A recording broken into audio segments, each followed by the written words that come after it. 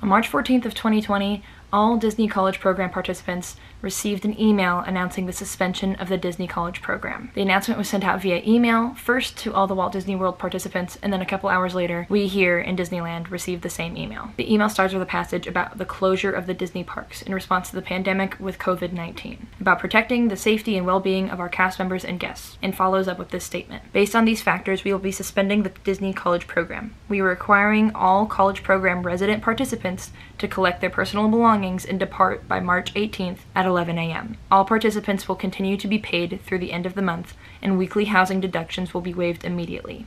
Each of you will be given a successful program completion certificate to ensure the opportunity to pursue future roles with the company. What does this mean? First, what is the Disney College Program? In short, the Disney College Program is an internship where you get to go work at a Disney park. You can be a part of various roles. I was a PhotoPass photographer at Epcot at my first program last fall, and at this program, I was a parking attendant at the parking lot here at Disneyland. You can be an attractions operator, a travel agent, park greeter, pretty much anything you can do during the Disney College Program. Your program has a set start date and a set end date. You are working for that period of time. At the end of your program, if you choose to do no action, you are no longer an employee of the company. However, at both locations, you have an opportunity to either apply to be a part-time or full-time cast member, or to extend your program and to extend it for another few months of temporary employment. Along with being a part of the Disney College Program and working at a Disney park, you also have the opportunity to live within sponsored housing. Disney refers to this as sponsored housing, however, I would like to say organized housing,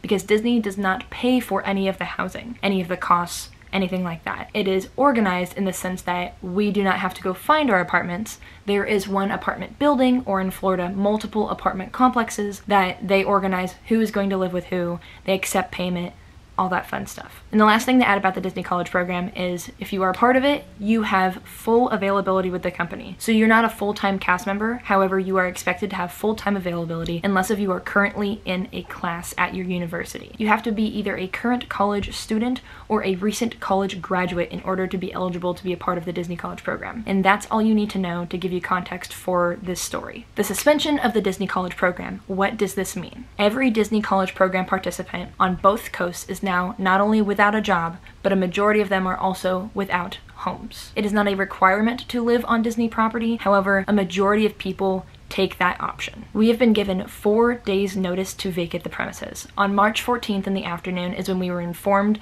that by March 18th at 11 a.m. we would have to vacate the premises with all of our belongings. Here are some things that we know and that I am personally grateful for. We will be paid till the end of March. All of our currently scheduled shifts we will be paid for. When Disney announced that they were closing all the Disney parks, they also announced that cast members would be paid during this closure. This is something that Disney is still holding up to with all of the CPs that have now been let go. Secondly, housing payments have been stopped effective immediately. This is important to note because if we had ended our program ourselves, we would owe rent till the end of our program. For instance, my program started in January and ended on August 1st.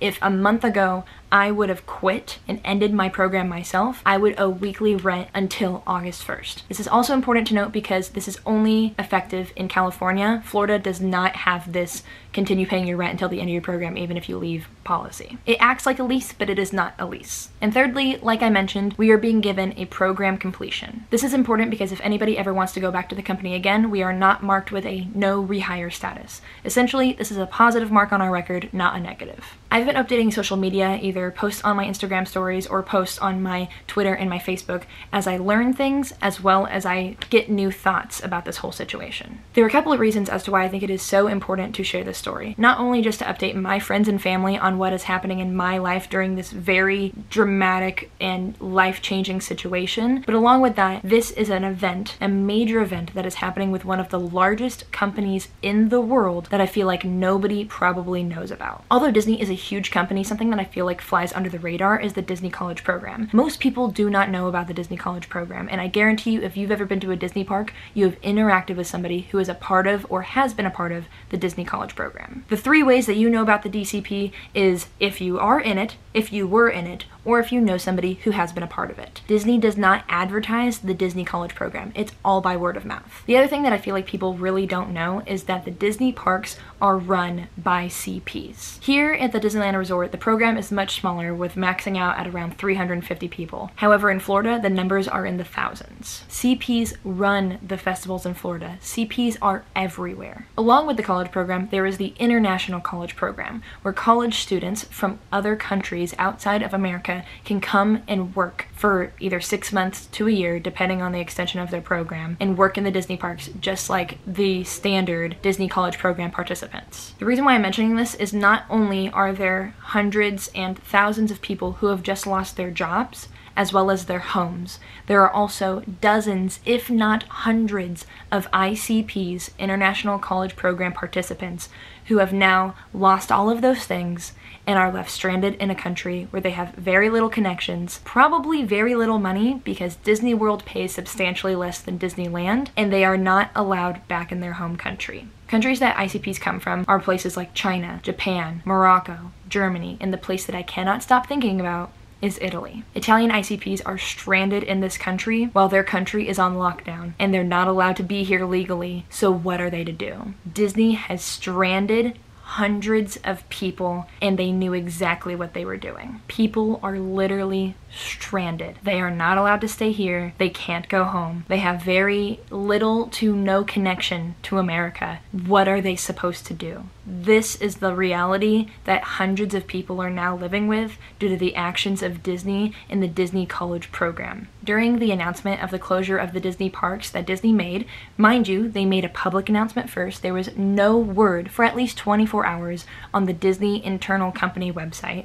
When they announced this, they announced that all the cast members would be paid during this closure, which I think gave them a huge pat on the back from the public, which I think was rightly deserved. However, I think something that is sliding under the rug is the fact that, yes, they are supporting thousands of cast members by keeping them with their jobs and paying them during this time of closure. However, they are also firing thousands of people. And yes, they're paying them for the next 2 weeks, but after 2 weeks is over, when the heat and the momentum of this pandemic has reached potentially its peak or is going on its way to its peak, people are without jobs and without homes. So yes, they did a great thing for a lot of people, but they also royally screwed over a lot of people, and people aren't talking about that. Not only did they leave us CPs jobless, but they left us homeless, and that is the thing I want to emphasize. Of course, losing your job is devastating, but losing your home is even worse. There are people who do not have a home to go to, or their home is on lockdown and not letting them back in. It has always been very clear to me that ever since I started the college program, and even before I was a CP,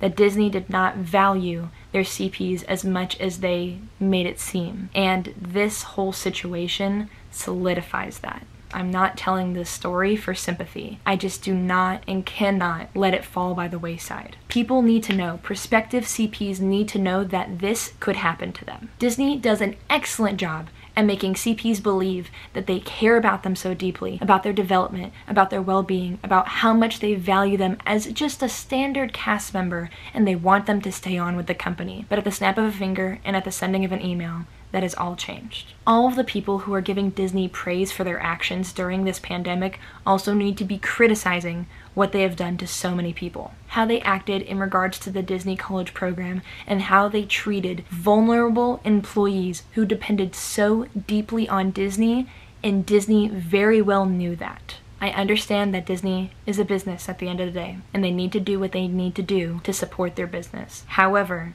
that does not excuse their actions and how they affect the lives of human beings. I understand that there are people who are in a way worse situation than I am, and some of those are my fellow CPs. We are all hurting. We are all struggling. CPs are not the only ones who have lost their job during this, and they will not be the last. We are all dying here. Regardless for how bad somebody's situation is, that does not diminish the hardships that somebody else is experiencing, and we need to remember that. We need to support one another instead of tearing each other apart in this time of need. I want to end this video with 3 things. Firstly, don't forget about this, or the Disney College Program class of spring of 2020 and how we were wronged. Share this story. Let people know. I'm not saying to boycott Disney or cancel your Disney Plus subscription or never be an annual pass holder again, but don't let Disney get away with this without at least letting people know what has happened. Secondly, don't let the loss of our jobs and our homes and this devastation be in vain. Please do not